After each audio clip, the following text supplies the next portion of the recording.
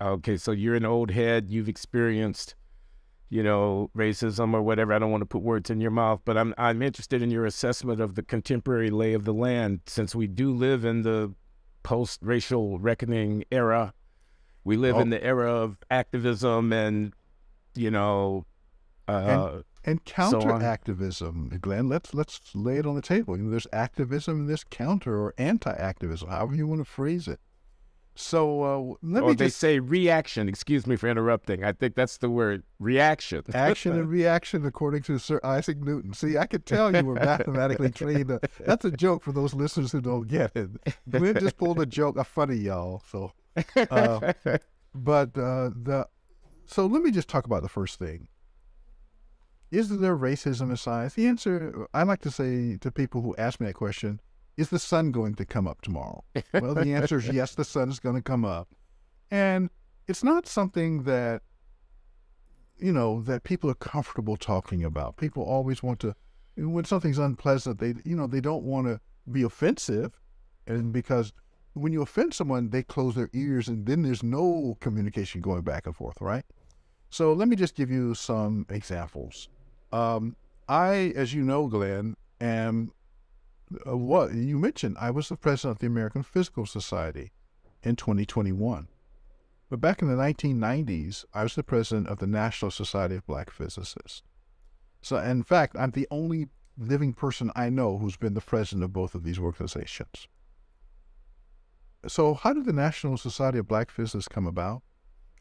Well, there was a physicist named William Shockley, whose name I'm sure you Oh recognize, yeah, Stanford. a Stanford Nobel laureate, and he joined with someone in the social sciences, and they came up with this statement that African Americans are not capable of mentally processing the kinds of things that go on at the very boundaries of science.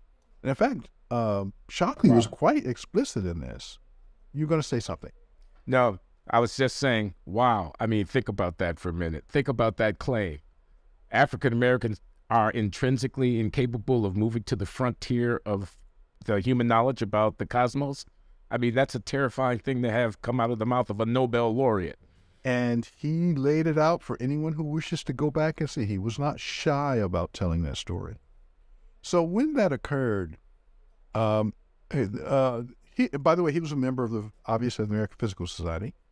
There were a few African Americans who were a member of the organization, and they went to the leadership and they said, you know, this is below the values of this organization, and the leadership ought to release some sort of statement.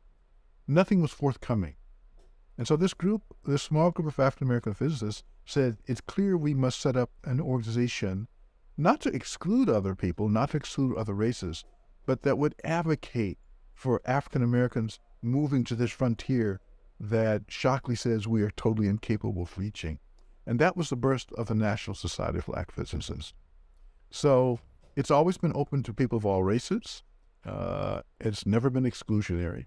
And it states in its mission that it exists to promote the welfare of people of the African diaspora in the discipline of physics. It's just that simple. But do you think so Shockley was Shockley. He was an individual person who had the views that he had, just like Watson had the views that he had and whatever. Of course. Do you think there's something systematic or systemic affecting the discipline of physics, which was reflected in the fact of Shockley, in the case at hand, saying what he said? Well, my answer is no. But this is not universally agreed upon, even by people of the African diaspora. There are people who will tell you, people of color, that science and then physics is embedded in the way that Europeans think and the kind of viewpoints that they have, that the science is fatally flawed because it's embedded in that. And so what I'd like to point out is several things. Yes, it is true that physics in particular is a construction of European males. It starts with Sir Isaac Newton, and it blossoms throughout the last several centuries and is the basis of our bountiful living as humans today. That's a fact. However, when you look at physics, it's also a body of thought and observations and knowledge.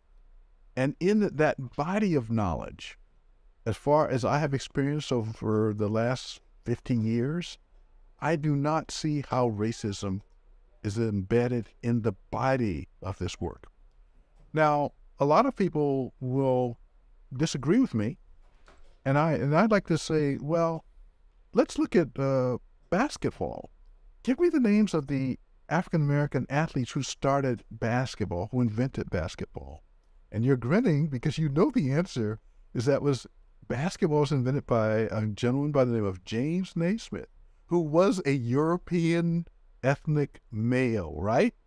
And that doesn't stop African Americans to moving to the forefront and achieving at the highest level. So why should I believe because something is invented by a particular person or group of people that prevents other groups of human beings from excelling and reaching the very outer rims of excellence in those areas?